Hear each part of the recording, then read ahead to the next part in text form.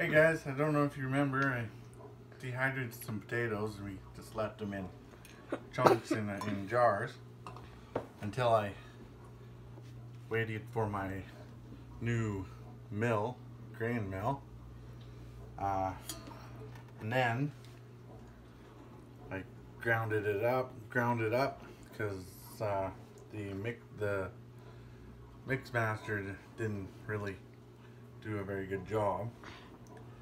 So I've already ground some, and that's what I've got. I think 2 of these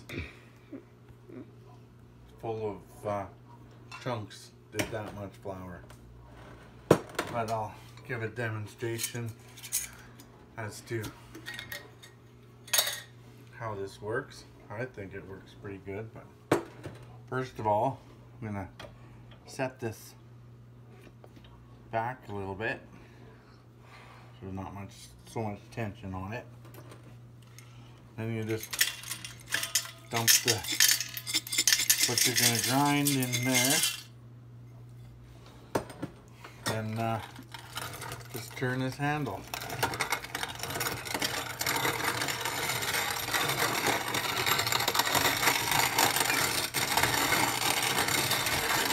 The handle's not that hard to turn, really.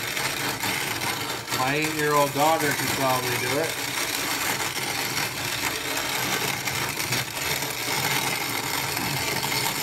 The worst thing about it is trying to find some place to clamp it.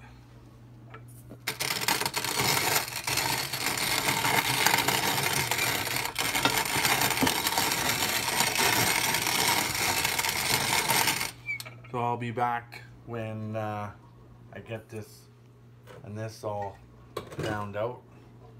I put it through twice, and I'll show you how much flour I get.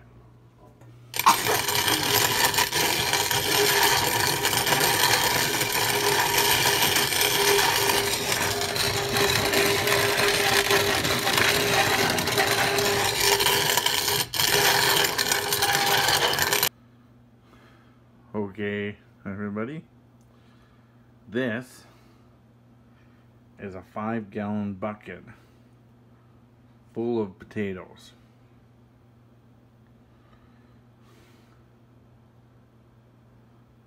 All in potato flour.